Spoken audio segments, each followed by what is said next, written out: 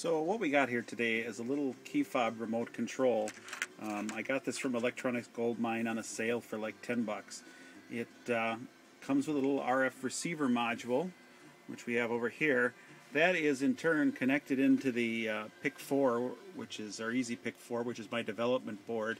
And on top of the PIC here we got my logic analyzer clipped. The purpose for this gizmo is so that I can control my 1954 Jukebox via RF remote control.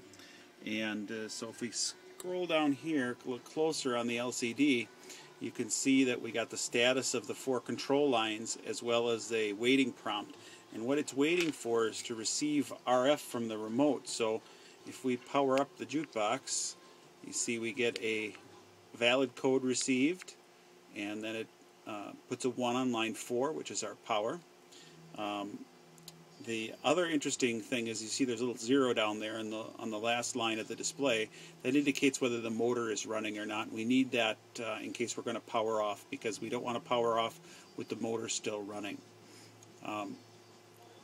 The software is written in PIC Basic, and if you want to take a look here, we can look at what the LCD data looks like on the logic analyzer up here.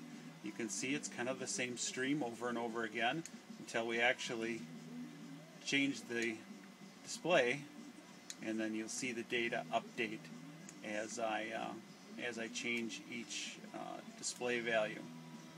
So there you go, a little PIC project. It's almost Rube Goldberg-esque